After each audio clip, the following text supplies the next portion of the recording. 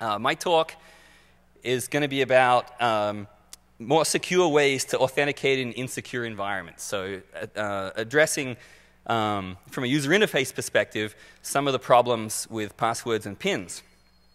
And there are two names there, and anyone that came here expecting that there would be a hot girl accompanying me giving this talk are doubly disappointed, because Andrea is not a girl.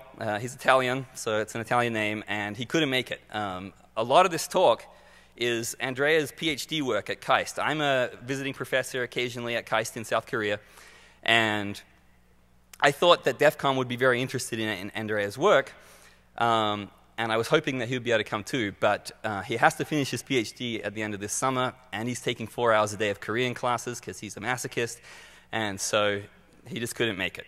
But he joins us in spirit, and he'll be very excited to get feedback from the DEFCON and the security communities about this work.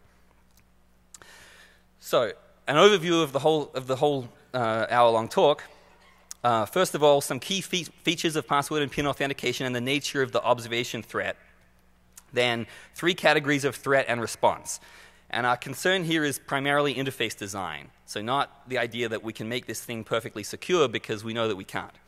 But first of all, it's going to be about how we design interfaces that mitigate these threats in an environment where we can't completely control what's going on.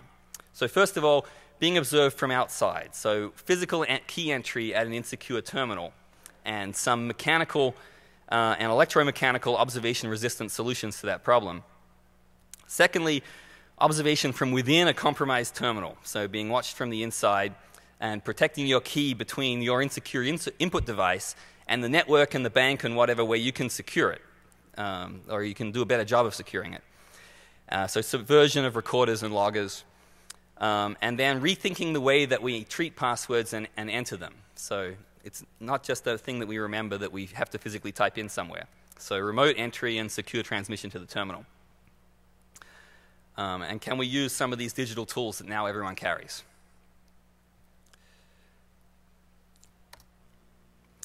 So here are some basic authentication methods, and this is what passwords are competing against, right? So password is something that you remember versus something that you have. So a key, or a RFID card, or a security card, or something that you have because it's part of you, a biometric statistic of some sort. And why should you use one over the other? Everyone has advantages and disadvantages. So with passwords, the big advantages are that the information is invisible. So no one knows if you have it or not, and it can be delegated. So that means you can give it to someone else. You can give it, if someone needs to get in something, you can give them your password. And delegation also includes replacement. If someone gets it, you can change it, and you can maintain security. The big drawbacks are that there's a cognitive load. You have to remember them, and they're susceptible to observation. If you know what it is, it's already copied. Tokens are also cheap, like passwords, and they're commonly available, and you can delegate them. You can give someone your key. But it is a physical thing. They can be stolen, they can be copied, they can be lost, and they can deteriorate. They can stop working. The biometrics have no cognitive load at all. You don't have to remember it. It's just something you have. And people seem to kind of dig them in a certain way. Like non-security people especially are really into them. But they're also a physical property. They can also be copied. They're a unique thing, but they're not secret. People can, record your fingerprints or whatever you're using as a biometric, and they deteriorate. They change even as you get older. Things like, the shape of your face and so on change. Also, a lot of people have severe philosophical issues against them, and you can't delegate them. You can't give your finger to someone to log in on a fingerprint thing, and you certainly wouldn't want to. So we like passwords because they're invisible and delegatable. But the cognitive load has always been a big problem for them. And you see that so many massive breaches don't depend on individual problems with implementation of security at the different places. They depend on the fact that people reuse multiple passwords. And they get someone's Gmail password, and then suddenly they've broken into all of the critical systems that they also have access to. We tell people not to do that, but they do it anyway. So even though they're still valuable and they're going to be with us, the big weakness is the fact that cognitive load causes people to reuse them, and they're now even more weak against observation. You need to have many of them, and you need to change them frequently, because they can be lost so easily. And observation is a classic attack. It's not just in passwords and so on. So cheating at poker, for example, this item that's on the screen is a fake pipe with a mirror in it for a card dealer to cheat at poker so they can see the cards that they pass across it. So a classic observation attack for a crooked individual in the system. And these observation attacks are everywhere in computing. So they're in the human interface, external, for example, shoulder surfing or mirrors and cameras. Quick show of hands. Who's ever shoulder surfed someone's password or PIN? I hope it would be most people in this room, right? Because it's so easy. You can also dust the keypad, and you can essentially shoulder surf when someone's not there, when they've already left and used the thing. There's stuff that's internal to the computer interface. So ATM skimmers are a really great example of that have been cropping up everywhere. Keyloggers. Hands up anyone that's ever used a keylogger on someone else's computer or their own. Not quite as many people, because you have to be really going after someone to do it, but it's still really common. And then, of course, the stuff that we normally really think about, the attacks in the network, so packet sniffing, man in the middle, and so on. So grabbing information once it's already in the system. And because that's so common, there's a lot of work that's been done to mitigate that, so a lot of encryption and so on. And of course, we can secure the external and internal human interface bit, the stuff that faces the human, if we keep the interface private. But what about when we have to use public terminals? So public terminals are everywhere. We see ATMs, airport kiosks, door locks, public computers, and access control for facilities. You probably use one pretty much every day. So let's take a closer look at one of the most common public terminals from a human interface perspective, the ATM.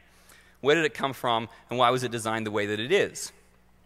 Well, before there were ATMs, there were just the human bank teller. You went to the bank, you dealt with a human. It was a reasonably private interaction. And so, when designers say we're going to replace the bank teller for whatever reason, well, you get a machine that acts like a teller. So that's the first cash dispenser in 1967. And the early ATM concepts really replaced the interaction with the human. They had a human on a video screen. This is 1973 Future Teller, and you can see these television tellers. They had a person somewhere else remotely doing a virtual shared interaction, just like the real teller. So why would you do that? Why would you replace a human teller in person with a human teller on a video screen? Even if you look 2010, we're still doing that same thing as in 1973 with a teller on a video screen for these certain tellers. Well, you want to replicate the experience, but add 24-hour availability and remote access. But yeah, in 40 years, even though things became more automated, you didn't necessarily need a remote human staff, the basic terminal model and the interaction style didn't change. Like the teller, the terminal is a physical thing that you need to go and use, and people can watch you doing that. I mean, think about what other things are we doing the same way 40 years on? Now, there are lots of ATMs everywhere, but the number of manufacturers is not super great, and the interaction style is practically identical. So you've got a digital decimal PIN number that you type in. Interface-wise, it's like a monoculture. Everyone's basically the same. There's a place to input a token, a place to receive cash, and an interface to input control information, including that secret information. And even when a company like IDEO, which I think is the world's biggest design firm, tries to reinvent the ATM, it ends up looking slick. To me, it kind of looks like a urinal, but it still has essentially the same interface elements, right? It's still got that screen and that PIN code pad. So their ATM of the future, as envisaged in the last couple of years, is still not too different from the concept from nearly 40 years ago. From a security perspective, what's really important about this interaction design that's had remarkable staying power is that it's physically situated, and therefore easily attackable with physical methods such as shoulder surfing and mechanized observation like ATM skimming. Hopefully everyone here has been keeping up to some extent with the effect that low-cost hardware is having on ATM attacks and the proliferation of sophisticated skimming operations. There was even a fake ATM installed at DEFCON here a couple of years back. Well, not here, at the Riv, but someone set up a fake ATM and waited to see what people would, if people would try to use it. We got mag stripe readers, wireless transmitters, cameras. They're also cheap now that you can make something like this that's essentially disposable. When it gets found, you're going to lose it, but it'll pay for itself in just a couple of skimming operations.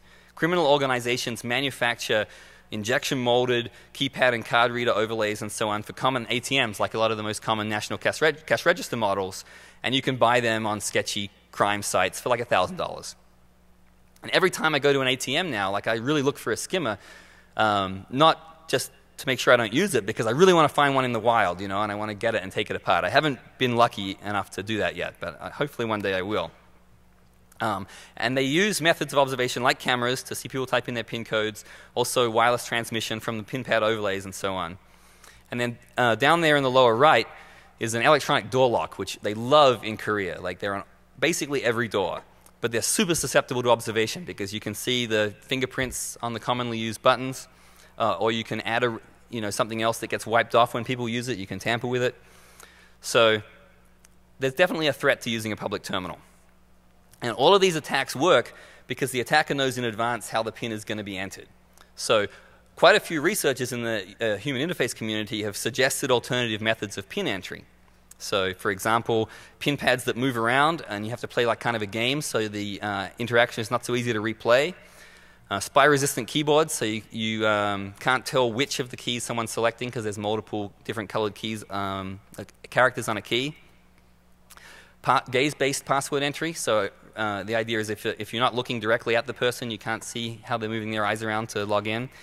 And then haptic password entry, which is some stuff that Andrea has been working on. So this is things that you feel. Haptic is using the modality of touch. But despite all this, keypads are still the norm.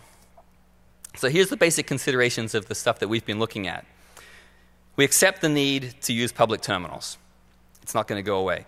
But it doesn't mean that we have to all do it the same. So we want to be able to mix up password entry mechanisms to make the system less of a monoculture and less easy for one attack to get everything.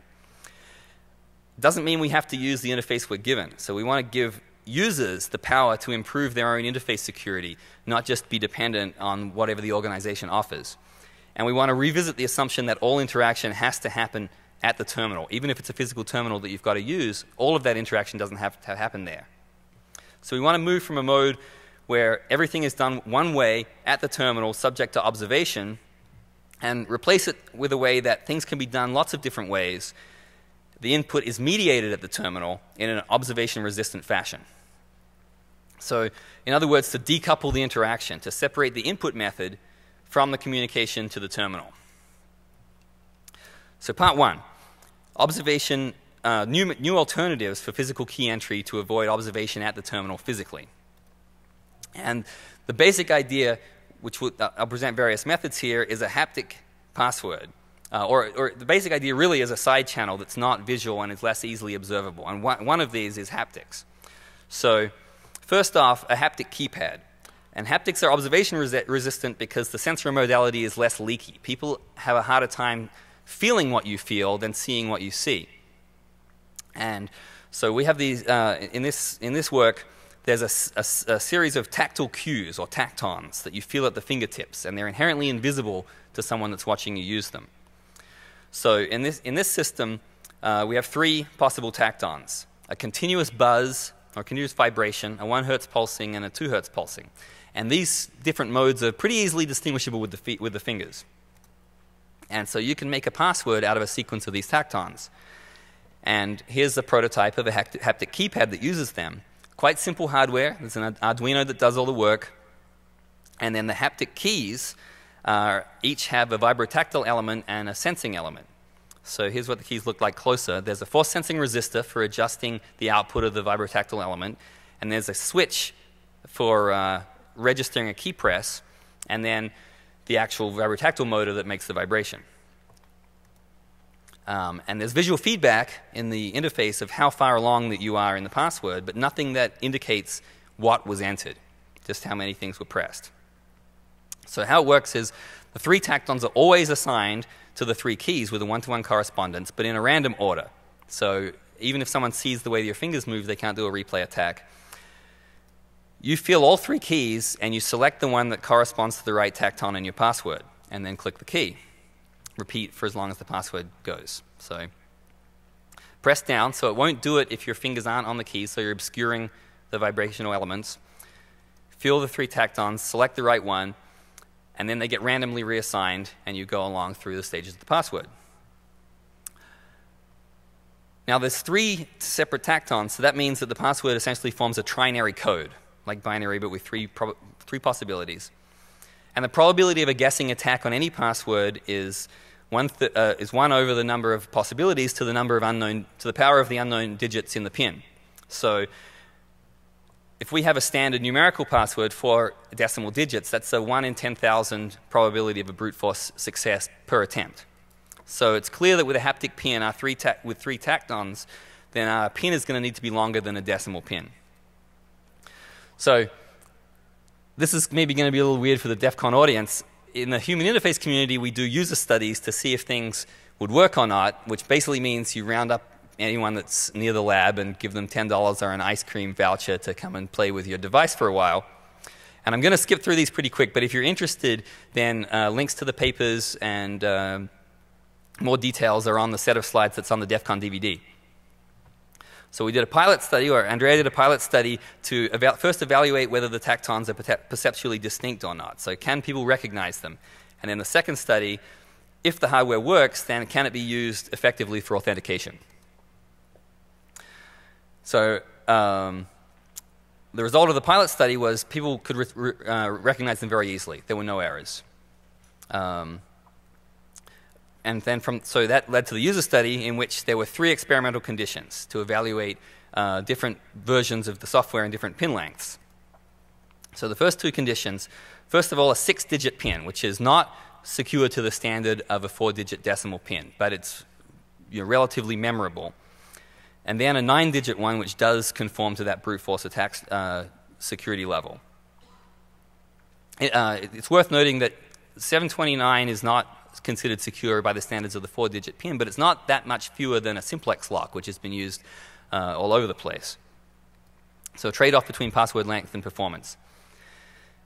Then if we assume that brute force attacks are not a problem because it's electronic and the device won't let you make hundreds of attempts, at least in a reasonable time, then we can resist observation and not worry so much about brute force by doubling the number of trials for each pin digit if instead of pressing the right tacton, you press both wrong ones.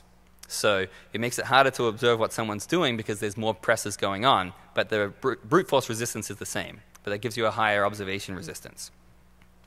So a trade-off of complexity versus performance. So the results from this user study showed, first of all, that the different methods did take different amounts of time. As you would expect, a longer pin takes longer to enter, but the hybrid mode, entering the incorrect ones, even though it's a 6-digit one, took even longer. But there are 12 entries instead of 6. The number of errors was not significant, but possibly due to the high amount of variability of the study.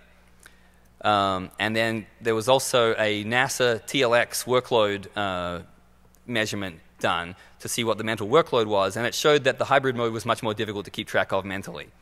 So using the 6-digit tactile pin as a reference, the 9-digit one was not more challenging for users in a workload sense. Remembering a 9-digit tactile pin was easy enough to remember and didn't provide significantly more error, whereas the hybrid mode, there's a lot to think about. There was a higher overhead and it did take longer. And that was compared with a different haptic password entry method that I mentioned earlier, and it performed better. So that's a method that can be used when you have a physical keypad. But what about unlocking these new interactive devices that we have? There's been a shift in the way that we compute over the last 40 years from private user to these public collaborative interfaces like surfaces and to mobile devices. And we still need to log into them. So we've got large screens, we've got public spaces, so shoulder surfing is as useful, if not more so, for pin theft than it ever was. It's almost hard not to shoulder surf people's mobile phone pins, especially when people use that Android swipe thing. Like, you can't see someone log in and not remember it. It just drives you nuts. So it just remains one of the most common ways to steal one. So it would be great if we had an invisible pin entry method that could use an alternate sensory modality, just like the haptic keypad. But should it be audio or touch? we can write off smell and taste, I think, for the moment. So previously, Andrea had done an interface with a rotary wheel where you searched for a tacton by spinning this wheel and then selected it. So kind of like a knob interface to the tactile keypad. So this is the same kind of tactons and a 3D printed knob with a vibrotactile element, and you just kind of spin it and search for the one that's the right one, press the button to enter, and move on to the next one. Now, with mobile phones, we have vibration motors in them. We can do the tactons, and we also have audio output. So for a numeric pin, we could use text-to-speech to actually speak out those numbers. So we have a sequence of cues, either auditory or tactile, that can be invisible to everyone if headphones are used for the audio. But if we want to compare haptic and auditory cues for decimal pins, then we need more tactons. So we made up more haptic vibration patterns to correspond to the 10 things. And they ordered in a way that seems reasonable, right? So single pulses going to double pulses to triple pulses to continuous. So here's the touchscreen version of the rotary wheel interface. 10 slots for 10 digits. They're assigned to slots with a one-to-one correspondence, preserving order but randomizing the start points for observation resistance. So you start somewhere, move around looking for the correct number, and then select by selecting the center of the wheel to lock in that digit. Move on to the next one. And then the order is re-randomized on each trial so that you can't learn anything from the previous entry. So here's a video showing 7, 8, 9, 0, 1, 2, 3, 4, 5, 6, 7, 8, 9, 0, 1, 3, 2, 6, 5, 4, 9, 8, 7, 6, 2, 3. So you can't tell by looking at it what the digits are that are being entered, and if you use the headphones, only the user can see what is being entered. And with the vibrotactile method, if the environment is quiet and is not too quiet, then you can get away without using the headphones at all. So in a public space where there's some cover noise. So 2 user studies were done for this one as well. Again, a test for perceptual distinction, and then a full study to compare 2 things. First, auditory versus haptic modality. Second, large alphabet versus small alphabet. How big of a number of digits should be involved, assuming that there's enough for acceptable brute force resistance. The pilot study showed some difficulties with tacton recognition with the large alphabet. So the more complex alphabet was harder to recognize, the error rate was higher. In the full study, 2 trade-offs were analyzed. So maintaining the same security level, looking at, first of all, the 2 modalities, and then a 4 digits from 10 alphabet, and then a 6 digits from 5. Both of them have acceptable security, and the 6 digits one allows us to compare to the tactile keypad. So the results of that showed, first of all, audio is much quicker than haptics, regardless of pin length. And there's, again, a lot of variance in the error, such that we didn't get a statistically significant result from error rate. So overall, the audio was better than the haptics, perhaps because it's more familiar, but you have to use headphones to make it non-observable. The error rate dropped from the main study from the pilot, because it was the same subjects were used, and it seems like subjects become more experienced with the interface. So it doesn't mean that it's completely out of the question if people are going to quickly become twice as good at it. So overall, slightly better performing than the haptic keypad. But as we saw in these interfaces, there are basic problems from a usability standpoint. So even with the wheel-style lock, a wheel or knob should be really simple, should be very intuitive. Everyone knows to spin it to go one way or the other. But with the tactons, we have to remember and recognize all these weird vibration sensations. So what about an interface that only uses a single cue that would completely eliminate the recognition problem? So instead of recognizing and distinguishing between these multiple tactons, you just have to count. So the next one is called the spin lock, which is loosely modeled on a safe dial. So instead of digits, the pin consists of movement offsets to the left or the right. So here it is using the auditory version. Again, observation protected when using headphones. And the thing is here, your password has to be kind of stored in a way that's not your normal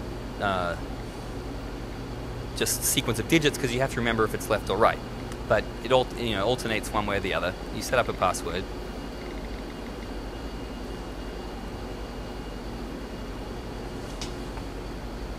And the clicks here are just progress indicators, and the beeps are the counts.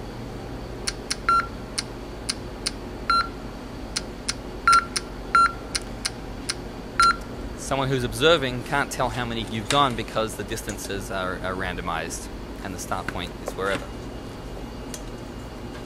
Once again, silent with the headphones on. So user study for this one, Andrea ran them as well, looking at 3 questions. Do we think it's going to be faster to count than to recognize? Do we think it's going to be more accurate to count than to recognize? And the third hypothesis, that counting will be a lower workload than recognition. So once again, haptic and audio compared, and this time pins made from either 5 or 10 possible digits, so possible movements to the left or the right. Each user got instructed, got to play with the interface, then do 4 tests, and this TLX mental workload test. So, as you would expect, longer pins took longer to enter, and the haptics took a little bit longer to do than the audio, but not a lot. A little bit more error-prone for haptics and audio as well, also not a lot, but statistically significant. The workload one was interesting. Once again, the haptic interface was more cognitively demanding than the audio, so people still had to kind of think about it a lot. But nevertheless, in post-test questioning, people preferred the haptic modality because they felt that it was more private. They didn't have to switch to the headphones. So a couple of possible explanations there. First of all, system latency can be a problem for haptics because that motor has to spin up. And so if people are spinning the wheel fast, then they can miss the cues as they go over them. So that could be a contributor to the higher error rate. Secondly, more complex pins took longer to enter, but they didn't result in worse errors. So it doesn't feel like there's an error rate per entry of the pin. There's some kind of just overall error rate. And I think that that's because a large number of error trials involved a mistake in only one item. And the majority of those errors involve people entering a very close number of digits and then becoming aware of that and resetting the system. So just missing that correct count, and they knew to reset and start over. So it's not the same as having an authentication failure and getting frustrated and then, of course, potentially wiping your device if you have it set to wipe after a certain number of authentication fails. Came out slightly better on average than that rotary lock that came before. So we feel that simplifying the pin to a count instead of digit recognition is faster, less error prone, and has a lower mental workload. So that's some new ideas for physical key entry at the terminal in the presence of physical observation threats like cameras and shoulder surfing. But what about when you have to use a terminal that you don't trust, like a web browser that has the default computer key entry mechanism, which is a keyboard? You know, can we use software to help make us less defenseless against observation from within? Here's the problem with untrusted computers. As a user, you can keep your password secret. You can do everything properly, never tell anyone, never write it down. And once it's in the system, it can be salted and hashed, and it can be used for authentication in ways that make it difficult to recover the original password. But when it comes to actually entering that password, you have to do it in the clear. You have to type in the real thing. So keystroke loggers are a major method of password observation and compromise. Last year I gave a talk about recovering my stolen computer, and one of the tools that I used to do it was a keystroke logger. They can be in software, and they can also be in hardware. You can get on sites like ThinkGeek these little hardware key loggers that read the keyboard, send it out wirelessly, and just grab whatever someone types. Now, of course, malware is one of the most well-known ways that people get their activities logged and compromised. But I don't want people to focus on malware entirely, because there's lots of other ways you can come into contact with a logger with varying levels of quote-unquote legitimacy, meaning whether it's been installed by someone that owns the computer or not. Some people install loggers to keep track of someone, like, you know, to see if their boyfriend has, you know, been sending their email password, to see if they've been emailing other women and stuff like that. You've got jealous partners. You've got employers that do a lot of keystroke logging, governments and so on. So for the paranoid, there are lots of other ways you can get logged.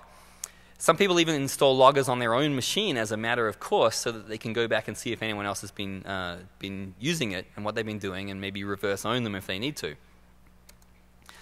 So any part of the user interface can be logged. It's not just the keyboard, but it is any keystrokes, mouse clicks, screenshots of what's on the screen, and mouse movements and so on. These are kind of in decreasing order of whether they're usually in a logger when you find a software logger. So that's why it's interesting for user interface designers to see if we can make things a bit more difficult for the attacker while not making it too much more difficult for the legitimate user. Now, at the start, I mentioned that a problem with passwords is this load of having to remember lots of them, and this leads to bad practices like reuse. So browsers and computers now often feature these password keychain features. And this has the side benefit that it reduces, first of all, it means you can keep track of them all. That's the main reason. But the side benefit is that it reduces the frequency that you have to use those UI elements to actually enter a password. A lot of times you can just click OK. So less stuff gets logged. And I noticed that when I was stalking back my own computer. But these things are no use at all on a public terminal because you don't want it to remember your password.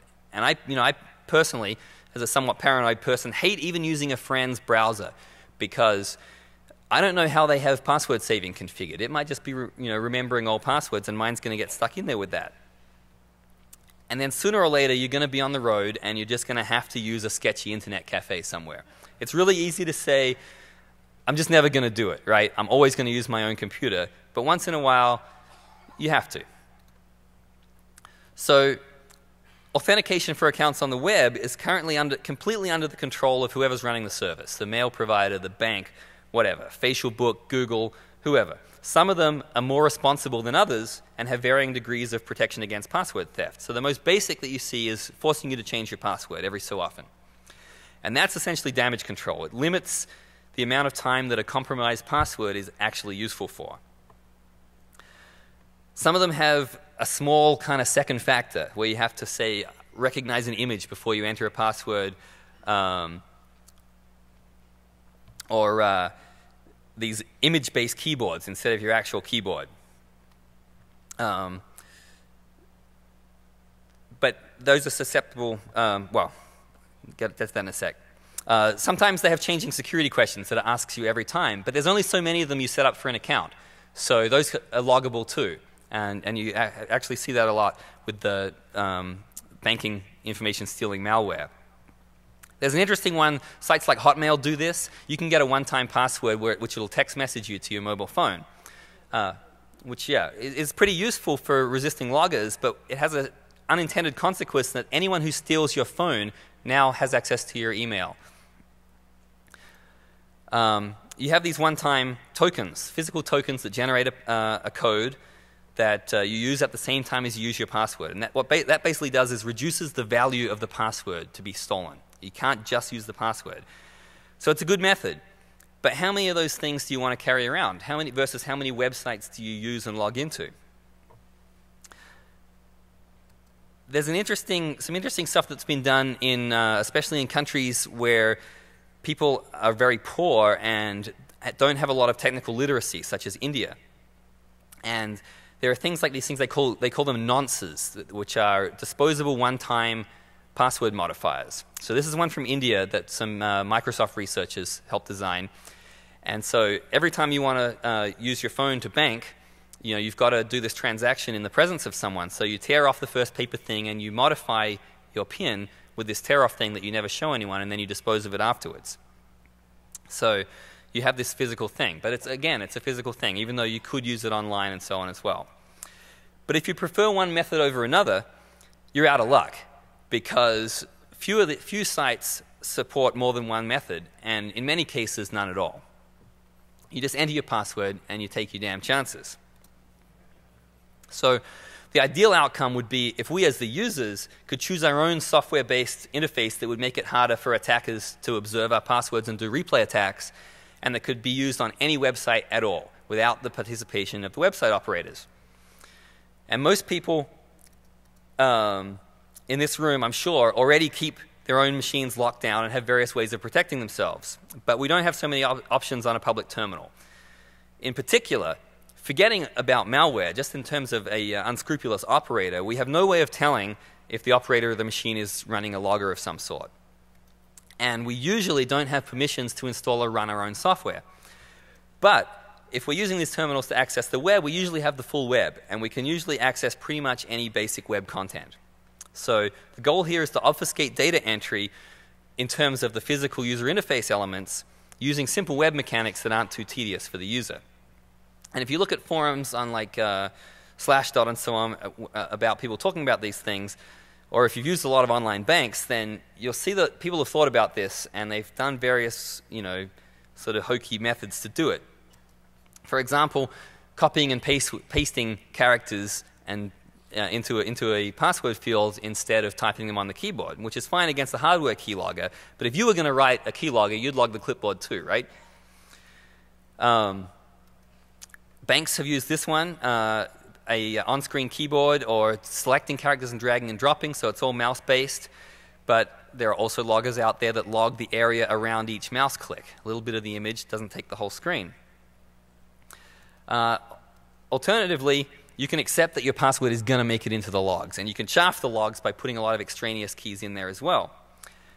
And I feel like anyone who's really enterprising and analyzing the logs and is really writing like a kick-ass logger could timestamp the keystrokes and could pull it out pretty easily. But more importantly, this is a total pain in the ass, and users are just not going to want to use this. It takes a long time, and it's very error-prone. Now, I know that you're all thinking, well, who cares about this interface stuff anyway? This is all bullshit, Zoz, because there are form grabbing malware out there. It's a man-in-the-browser attack, and there's nothing you can do about it. These types of malware hook the browser, and they grab the contents of all web forms pre-encryption before it's sent off to the site, and they mail it off to Russia. Examples are online banking theft Trojans like Zeus and SpyEye. And this software is very effective. It now represents the majority of password-stealing Trojans. But I said Trojans and not password thefts in general. I'm not so sure about how it compares to password theft in general, and I suspect it's not as great as it is just in terms of being limited to malware. And there are some limitations. For example, they're not multi-platform. They don't support every browser. You can see from that screenshot there that SpyEye just in the last 2 months released support for Opera and Chrome under Windows. So people who use esoteric browsers and so on, may or may not be vulnerable depending on how these software developers are progressing. And there's no UI mechanism that can mitigate this tactic anyway. So for UI people, it's sort of not an interesting problem in the sense that we can do anything about it. I think there's lots of things that the browser people can do about it. But this is interface design stuff. So I think that just because this is out there, we don't just have to throw up our hands and give up and say, well, we can't protect against this anyway. There are still plenty of threats that we can mitigate. And I really wanted to mention this because if any people here don't know about these browser compromises, they should. So you should be even more careful than normal accessing from an untrusted terminal or a machine that may have been compromised anything that involves you losing all your money, because assuming you have any left with the economic collapse, you can lose all your money with this stuff. So here's what we want to do. We want to give the user control of that authentication interface. We want to keep any sensitive text out of the log. Minimize the amount of other data leakage that could be done by other UI logging mechanisms, right? So we don't want to even make it any easier for people to do brute force attacks.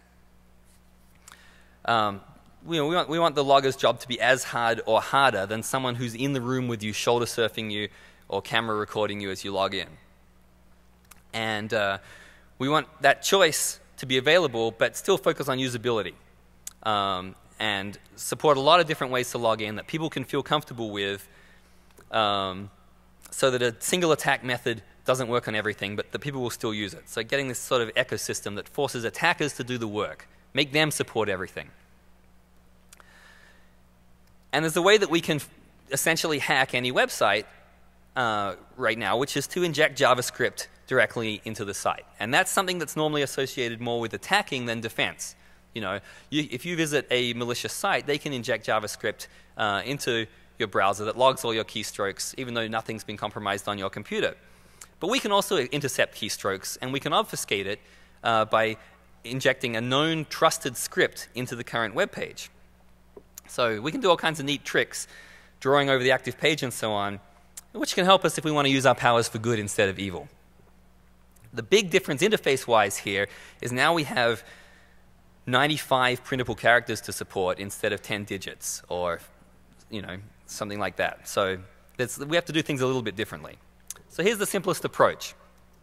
It's a visual keypad that you can bring up over any website that intercepts keystroke events, and instead of clicking on it with a mouse, you type the keys and it automatically performs a one-time pad substitution that automatically remaps any key that you type. So you look for the metaphor is for people who sort of type like I do by looking at the keyboard.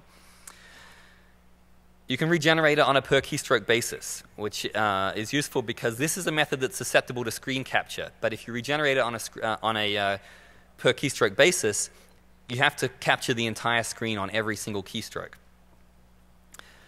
Because it's a one-to-one mapping, it will reveal your password length. So it does potentially make brute force attacks slightly more easy. But the password itself is not going to be recoverable from the text log. And you can also remap the username as well as the password if you feel like you need extra obfuscation. It's quick to use. It's just visual search for each key. But we sort of don't like the fact that it's easy to screen cap. So here's another custom interface designed to make the screen capture problem more difficult for the attacker. It's sort of based on the idea of a code wheel, a combination style code wheel log. Because you have a huge alphabet, it's got to be a big filthy thing that covers half of the web page. But it's see-through, so you can drag it to wherever you need it and not obscure what you need to see on the web page. It uses the mouse, but no clicks are involved, so it won't trigger click-based screen capture. How you use it is you mouse over a red reference key, which is the point that is going to correspond to the key that you're going to want, then drag the mouse around to rotate the desired output key into place, and then hit any key to lock in whatever key it is that you want to type. Basically, what you're going to see in the log is a string of whatever keys that you typed. It could just be all spaces, whatever. And it intercepts additional keystrokes, so if you want to chaff the logs with to conceal your password length, you can do that too. Time cost, you've got your visual search, and you have this kind of animation. So here it is in action. You can see watching it that it's essentially replacing that key press information with visual information. So it's possible to shoulder surf this method without seeing the keyboard, although it's difficult because it's a little complex. You can try and see what password I'm entering here on this video. But it's a trade-off. But you can essentially choose each method here. So you could use this one when you know someone's not watching you over your shoulder, if you're reasonably sure that the entire video session isn't being logged, for example. But what we really want is a method that's resistant to shoulder surfing and screen capture, as well as being resistant to keystroke logging. So I haven't personally ever seen a logger that logs the audio output, and you can use headphones to reduce the observability of the audio signal. So here's my version of Andrea's spin lock. It uses auditory stimulus based on counting, just like the phone lock, but it's got to support a full keyboard. So instead of a circle that you might have to spin around an average of around 50 keys, I figured you could look at the keyboard and then drag a handle down to select the row and then across to select the key. So here's an example. There's only a few little UI elements that you drag into place.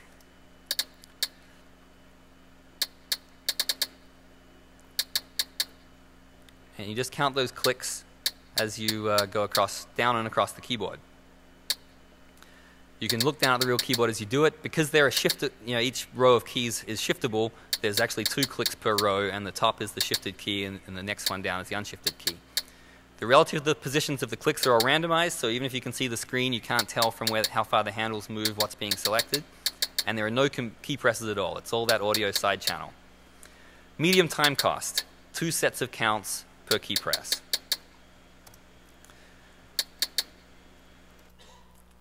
So, in summary of this section, the important thing about this is not those 3 example methods that I showed.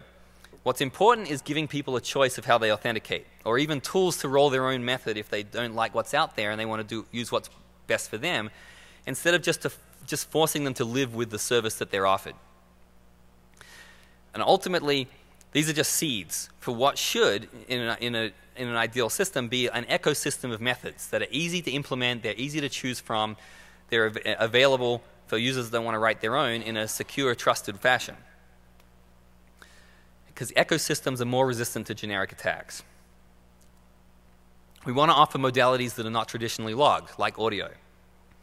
Because we want to make attacks harder, not because it's impossible to log audio, but because if people use it, then it has to be done, and it makes the attacker's job harder. And these methods are just examples from a very, very large potential space of methods that could be used. So it's like a spy needing to be fluent in every single language in order to do his job properly. It makes it harder. Imagine if everyone logged in by a different method, then generic attacks would have to concentrate on the infrastructure like the browser. And then we can concentrate our defense on those points too. We haven't done user studies on this stuff. We might, but again, the point is not to pick one or two methods and say, this is the best method, you should use that, because then it's not customizable and we've gone back to a generic system. It's to say, you have the power to choose what works for you. And that leads me to the idea of desituating the interaction. Especially back at the start when we were talking about ATMs, the problem with those terminals is that the interaction needs to be done at a predictable physical place with predictable hardware. And a common criticism that people level validly against the haptic keypads and so on is that there's a reason why ATMs all use a pin pad. Everyone needs to know that the interface is going to be the same and that they're going to be able to log in, even if it's in a foreign country or wherever. So we need to look at ways that hardware can be used to desituate that interaction. We want to use different pin entry schemes like the web example, but we can't expect ATM manufacturers to include every weird interface device that people in universities come up with. But lots of people carry around these private digital devices like a phone. And we can install whatever the hell we want on that, you know, unless we follow Apple's rules. And we want to make the interaction less physically situated. And the private device does this too, because we can authenticate to the device wherever the hell we want. And then we can use the device to authenticate to the terminal. So it moves the problem from one of authentication to one of communication. But there are still some constraints on this. We don't know in advance what terminals we're going to use. So we can't prepare. You can't pair your phone in advance to every terminal you might possibly want to use in the future. And we don't want to use something that radiates information in all directions and has the risk of a man-in-the-middle attack. And finally, it's got to be fast and easy, or people won't use it, and it's got to be cheap, or manufacturers won't use it. So here's a graphic of the interaction. You authenticate privately. You use your private device with physical proximity to communicate an encrypted credential to the terminal. From the terminal's point of view, it looks like piece 4. It's just like you entered your PIN right at the terminal. So here's a prototype of a system that performs this communication using light. You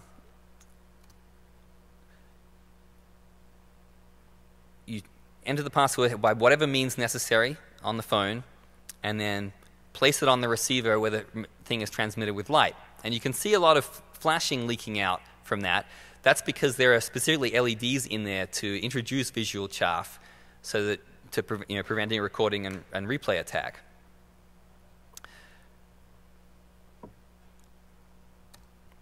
We don't have a user study for this yet. It's been done, but it's under submission to a journal, so we didn't want to pre-release it here. But suffice it to say that the users were happy with it. Here's another graphic of how it works. And the important thing to note with this is that the password is not transmitted in the clear. So even though there's some observation-resistant stuff with those spoofing LEDs, it's salted and hashed. So it's of less use to an attacker than a clear transmitted password. And the hardware here, which is very, very simple, a microcontroller, some LEDs, and a light sensor, very, very cheap and reliable, less than 1% error rate. The next version uses the color screen so that more data can be encoded within the same transmission time.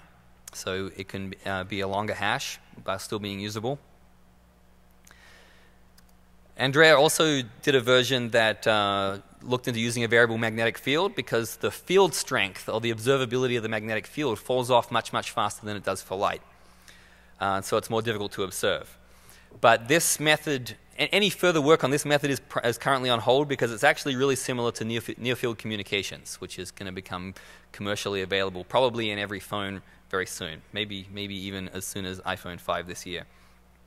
So no plans to do more work on this yet until we look into that and play around with that some. So, in conclusion, we're going to have to live with passwords and pins for a long time. We know that they fail in lots of ways and they suck in various ways, but they're not going away. We still need to authenticate on public terminals. We're not in this fully connected world where we can do everything on our private thing quite yet. But generally simple methods can result in security improvements in scenarios where there's a potential observation risk. There are things that we can do not to achieve perfect security. There's no such thing as a perfect defense. But no matter who you are, if you're a manufacturer or an end user, it's not about defending against everything. It's especially not about defending against everything for the service providers, because they care a lot more about minimizing losses to themselves after the fact than they do about protecting your credentials. In particular, they don't give a shit about protecting your credentials used on other sites, even though you may be reusing it for their site. They just, there's nothing they can do about it. They're just going to work on loss mitigation instead. So we want to diversify the ecosystem of entry methods on our own bat. That's kind of the hacker spirit. Like, don't worry about these guys. Let's do it ourselves. And do this mediated obfuscation of the data that we do have to enter. So we showed some novel key entry systems for terminals and private devices, and some software and hardware mediation systems for observation resistance when you do have to use these public terminals. And I hope that you guys are all thinking about potential attacks on these things, because that's how we do it. You know, we take the armor to the bullet guys and say, make a bullet that goes through this armor. Then we take the bullet, you know what I'm saying. Armor to the bullet guys, destroy the armor. Bullet to the armor guys, make armor this doesn't go through. That's how it goes. That's how it works. But at least it forces attackers to work harder, and maybe they'll go and bother someone else. Thanks.